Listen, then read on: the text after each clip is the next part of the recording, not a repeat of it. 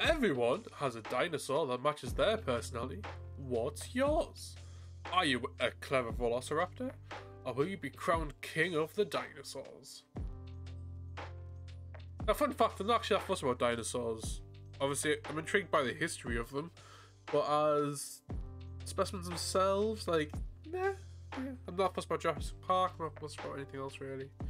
So, I don't know what to expect from this. I never do with these quizzes. I try to, but it's never right. Definitely went with the Dino Obsession phase as a kid. Did you? See, I didn't. I went through a Resident Evil obsession phase. No, I don't know. Mine was more tigers. I was very obsessed with tigers when I was younger. Right. Let's talk about some dinos. Nice. I had dinos very early on. Which of these colours are you feeling today? Well.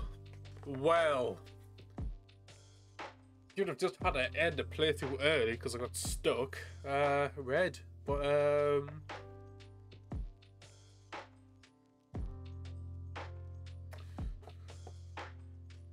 we'll go for a yellow.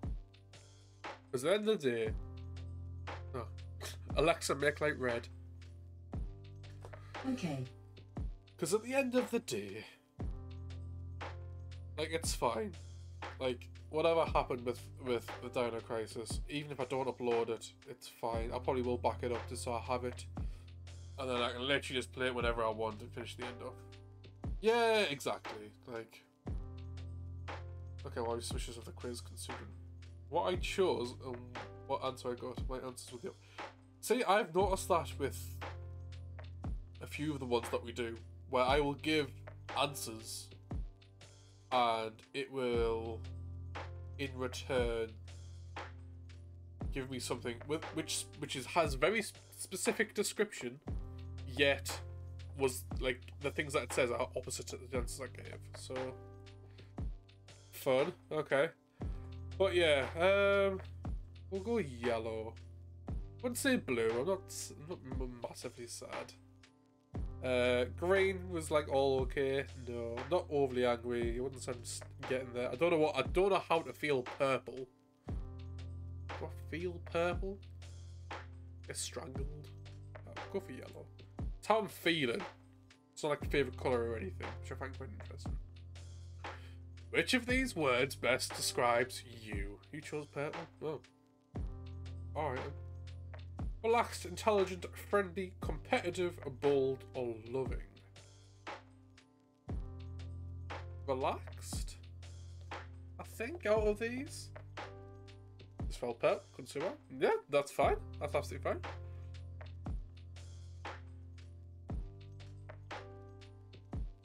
This is one of those things. You know if you know, don't you?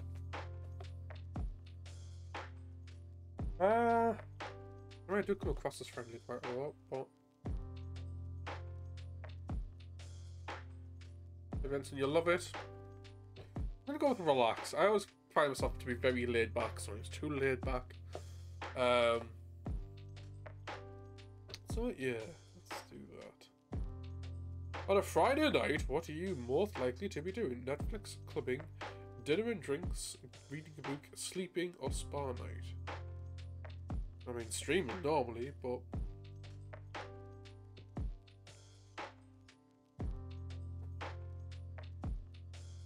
I'd say sleeping. If I had to choose one of these, it would be, maybe it'd be Netflix, but for the most part. If I had to choose, I'd just be asleep. I think mine is me at all. Okay. If you're confronted with a stressful situation, how do you approach it? Head on to resolve it as quickly as possible by planning a million possible solutions before acting on one of them. Reaching out to friends and family for advice, thinking positively, and reassuring yourself with encouraging thoughts, taking time out, giving yourself a break from whatever's making you stressed. You don't, you end up taking a nap to escape your responsibilities. Oh, a stressful situation.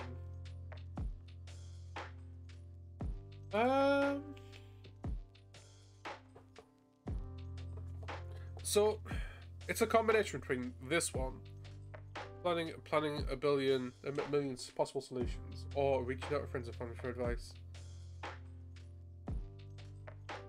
because I kind of do both.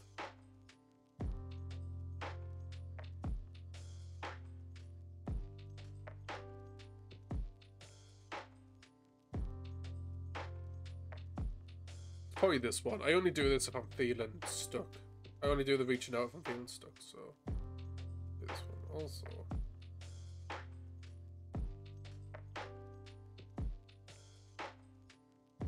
Which genre of music do you usually listen to?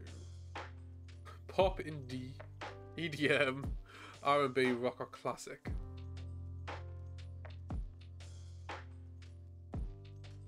Yeah, exactly. Yeah, I'm the same. It's not bad that out of these, EDM is probably close. Like, it's between EDM and rock. That's pretty bad. Been trying to find more, like, it's a very specific part of EDM. Literally just worked out what EDM is. Oh, sorry. What? By me saying that I like it?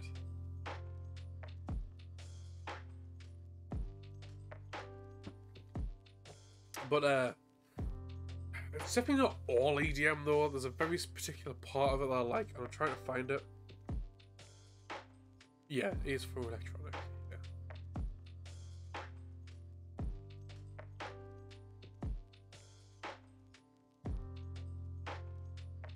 Yeah, drum and bass, but I'm still listening to some drum and bass. Like, I'm trying to find, like, the genre that it is, so I can find, like, a list of ones. Because definitely, like, I definitely have a type that I like. But yeah, like, bass, relative pace as well. It's gonna be pretty fast. But yeah, like, stereotypical shit, really, but I can't find the ones that I like. Yeah, some yeah, Little Big's, but again, like all of Little Big stuff, there's different parts of it that I just don't like. Or there's parts where just a part of it I do like. So I don't know. I think give it as a personality test. Or Audie, just start sending me them in Discord, please. Just send me the names. I like Pendulum. Again, only some of the stuff though, but if I've got artists that I can start looking through. Rock or indie for me, but classing indie as Britpop basically. Well, that's the thing, for me it's more metal that I listen to. So I guess probably... Oh, good lad. It's the degenerate side of me that like people don't see, because I tend not to listen to it just because I can't find versions that I like. Or if it is, it'll be like one song in the middle of nowhere. I don't know what it is. Well, I like Pendulum. I'm gonna go with rock, because out of these two, I definitely draw more. It would be like heavy rock, metal, all that stuff. No, that's the thing. So, and obviously, if it's a personality test, my personality traits work more towards rock than it does EDM. Like, I'm not outgoing, I'm not clubbing all the time to encounter this EDM. But in fact, I used to think Chase and Status was actually Jason Status. I've never heard of it, but typically with me is once I know that I heard the song, I'll have recognised it from somewhere. Which of these things is most important to you? Love, trust, money, loyalty, independence, health, trust. Always trust. Easily. Loyalty is a close second, but I feel like trust goes hand in hand with loyalty, and I want trust in pretty much any... I want trust in pretty much any situation. If you don't trust me, you can fuck off. I work very hard to get people to trust me and always maintain that trust. And if whatever reason that gets ruined, I want to rebuild it. And if I don't trust you, you can fuck off, basically. Loyalty was a very close second, but trust always is the first thing that comes into my head, like without even looking at this. So,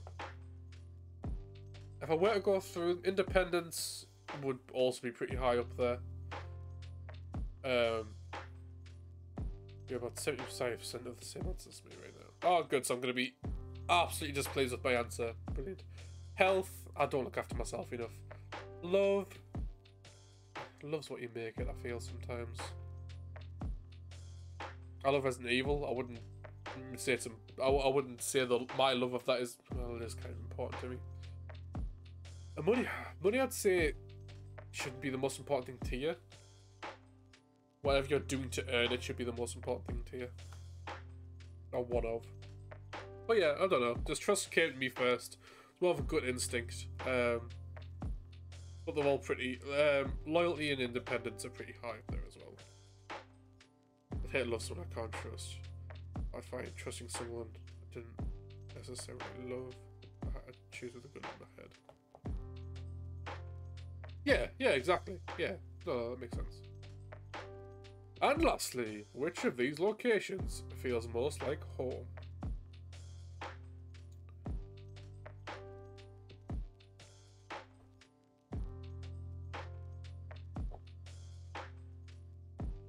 Is what? Huh?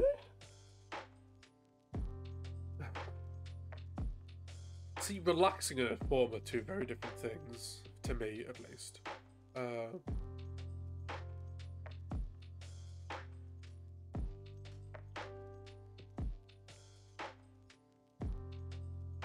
Probably something like snow and elk for the win.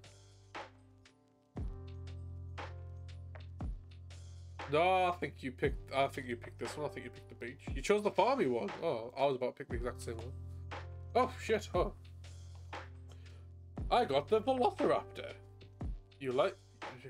Did I quickly go through these? Sorry. Looks a bit too busy. This is way too busy. This I'm not fussed about. It's too cold. This is too warm.